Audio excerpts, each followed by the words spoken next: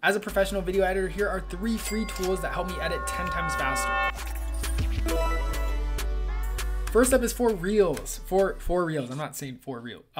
This is a free caption template. So I go to my graphics templates and I can literally just drag and drop this onto my timeline, and boom, just like this, we have some sick animated captions. I can basically move this around to wherever I want. I can change the text to say whatever I want. And best yet, I can actually change the glow color of this highlight word. So if I want it to be green, I can do that, whatever I want. And all the text is completely movable. You can change the font. It's really up to whatever you want. And it makes your short form reels feel a lot more high quality. And the best part is it's completely for free, so I've linked it below. Next up is for all you suckers like me who get distracted while editing because I go on YouTube to change the music. Well, this is a free plugin by my boy Fred Pelly. You just go to Window Extensions. It's called DisplayX, and basically it lets you watch YouTube inside of Premiere Pro without seeing the homepage recommendations. So I can basically search whatever videos I want and watch videos inside of Premiere Pro, like Premiere Pro tutorials, or if you want to listen to music, you can do that too. It's a really big time saver if you're someone who gets distracted like me and needs just something to keep me focused. The last free editing tool is actually an AI tool. This one is called B-roll selector. So go to Window, hit Extensions, and click on B-roll selector. I'm gonna be completely honest with you, this is a 7-day free trial one, but this is such a time saver. This plugin lets you cut out all the shaky and blurry parts of your B-roll. So let's go to this concert footage right here.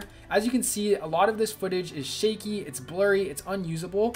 And what I can do is I just upload it into my timeline. I'm gonna set the slider to high because I want to remove a lot of shake. And then I'm going to hit select B-roll. It's gonna load for a little bit.